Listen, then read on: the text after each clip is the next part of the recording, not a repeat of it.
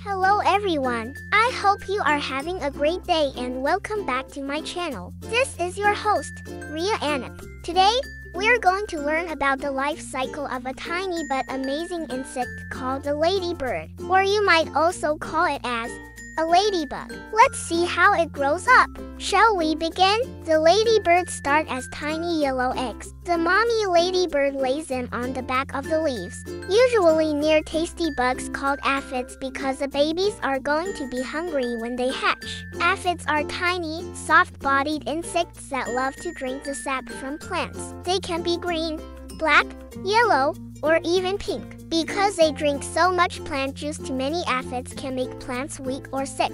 When the eggs hatch, out comes the larvae. They look nothing like the grown-up ladybirds, but more like tiny alligators. They run around eating the aphids all day long. Yum yum! After a few weeks, the larva sticks itself to a leaf and turns into a pupa. This is a resting stage. Inside, something magical is happening. Can you guess what it is? It's changing into a ladybird. Wow! And finally, out comes the adult ladybird with bright red wings and black spots. At first, it looks pale, but soon it gets its beautiful colors. It can fly, eat more aphids, and one day lay eggs too, starting the life cycle all over again. Now it is time to recall all the stages of the ladybird's life cycle.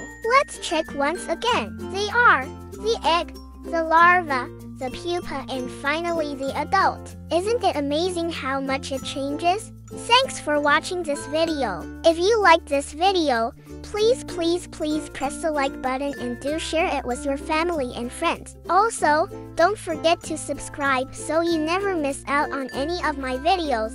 The more likes and subscription you give for my videos, the more motivation you give me to make more such wonderful videos. Hope you all enjoyed it. We will see you all on my next video then. I wish you all happy learning. Bye bye.